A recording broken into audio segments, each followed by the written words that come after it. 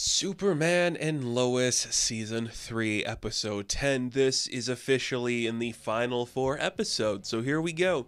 No renewal. Every other superhero adjacent thing at the CW is looking like it's going to be getting kicked off the network, so who knows what is going to happen with this show. It would be a shame to lose it. That being said, I don't know how big the numbers are. The CW is very weird with their numbers. They're lower than a lot of other major networks, but that's still good for them because they're not like a big network. It's very strange. All I'm saying is there have been shows with worse numbers that have lasted longer than what this is, but with the whole brand shift, it doesn't matter. We don't need to talk about this today. I did an entire video talking about the CW a couple days ago. We don't need to talk about this. It is just interesting that this is the final holdover and that it's still not really sure what it's doing for the season. I've been having a couple of less than great thoughts about the past couple of episodes. I think there's been stuff in them that I've liked a lot. This one really tested my patience for a bit where I'm like, okay, this feels like we're stalling to get the episode count. But then at the same time, it also did something I've waited 3 seasons for, and that is just have Kyle completely lose his mind. Kyle supporter, always been a supporter of Kyle, my favorite character on the show. There are characters called Superman and Lois Lane in this Superman and Lois show, and I'm here for Kyle. And this episode kind of opens with Kyle just talking to his girlfriend Chrissy like, you know what you should put in your newspaper?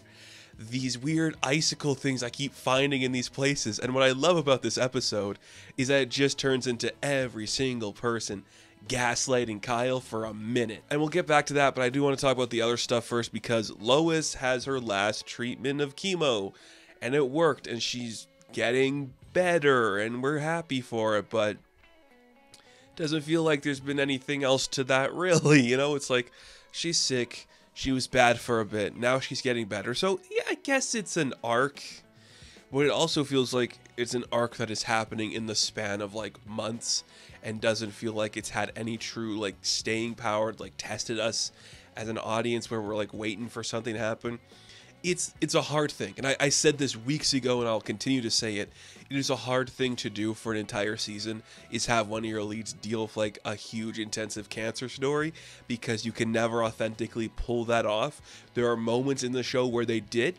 There is stuff in here that I liked with them doing it, but then they immediately just be like, okay, yeah, she's probably going to move back upstairs with Clark now. And she's just going to go help her dad deal with the Pia situation, which is what she does. And well, I think that's a very Lois Lane thing to do, and I can appreciate that. We are moving pretty fast. And I'm like, okay, we're not even going to like dwell in the fact that she's better. She gets better, goes back to work, which again, very Lois, but I think there's a lack of authenticity to like we're going, my chemo worked, I'm going back to help you. That is very fast and sudden when it happened that way. There's also like another kind of like subplot for this episode that is Clark wanting to spend time with his kids and then John and Jordan like not wanting to spend time with their dad. There's a really cute moment where Clark's like, hey, we're gonna go see wrestle stuff, buddy. What'd they call it? I don't know, but Clark's got like his favorite wrestler. Just the enthusiasm of a dad wanting to hang out with his teenage sons, getting no response back from them. Because what are the kids wanting to do? They want to go to a senior party. And look, I get that these kids look like they're 16, right? Clearly John, Jordan, and Sarah are all 16. I don't know why, but the seniors look younger than these people. I'm like, what are we doing? What a weird casting choice, but it's very strange. It all kind of starts because Sarah gets an invite from Junior, who's like the mayor's son, like, hey, do you want to hang out at the senior party? And then John finds out about it, and he thinks Candace can come down to see it, and Jordan's like, Sarah's going to be there.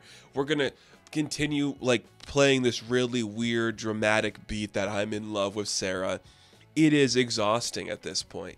I get what they're trying to do, but Jordan and Sarah do not have the Clark and Lois thing.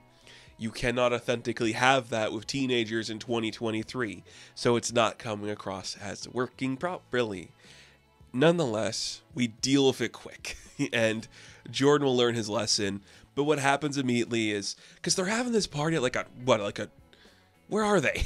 It's like a weird, like, metal railings everywhere. The cops show up, and they all have to flee.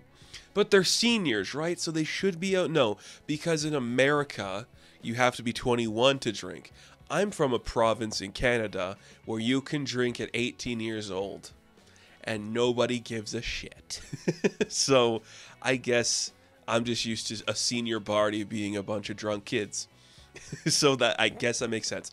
But Sarah's kind of drunk. Well, she's kind of drunk, we say loosely. And she gets in, it's her car, because she needs to get Junior out of there. So they start fleeing. And they keep the lights off so the cops don't see them. And then they go down like a back road. She almost hits a deer, flips the car, and like, what is the worst CG of the episode? But I get it. Why would you spend the time on that? They get saved by Jordan. And immediately Junior's like, we were saved by a super person, which leads into more gaslighting at Kyle, because when he comes to find his daughter, we now had Chrissy lie to him, and then now Sarah's lying to him, and then when Lana talks to them, she's gaslighting him. Everybody is gaslighting Kyle, and I'm here for it. Give him something to do. We finally did. We finally did, and it worked.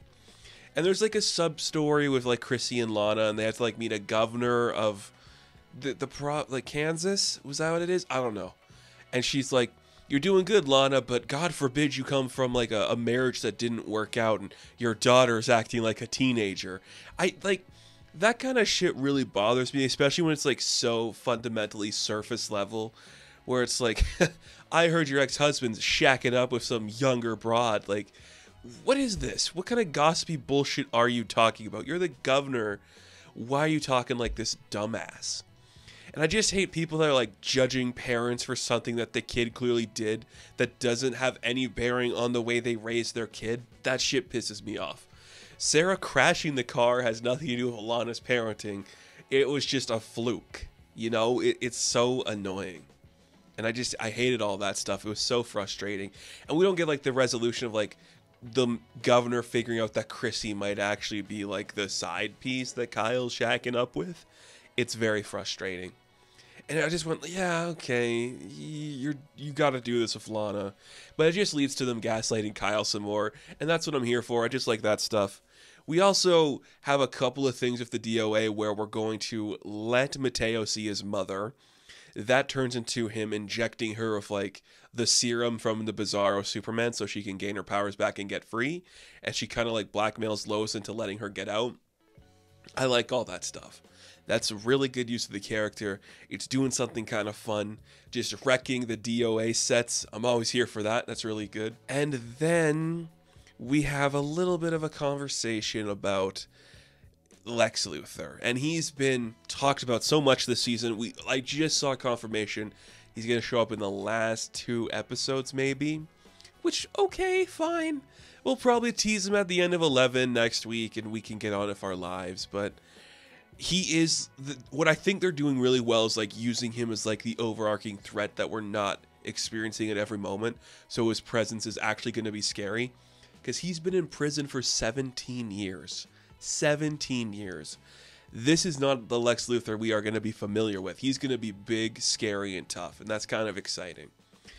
But you see a little conversation. I love this conversation where Lois and Superman are talking about like, well, maybe we should leave Lex in prison because he is a bad person. But Clark is like, well, that's not for us to decide. If he was framed, then we have to release that evidence and the world can decide that, which I really like. I really like that because that is a Superman analogy and something Superman's going to deal with. I love that. It makes me so happy. So on board with that stuff. And it's all fun, you know, John yelling at his dad, like, we can't just wait for you every second of our lives if you want to hang out and we have to do other stuff. I don't get to see Candace at all. I can see you anytime and sometimes you just leave. That's all good.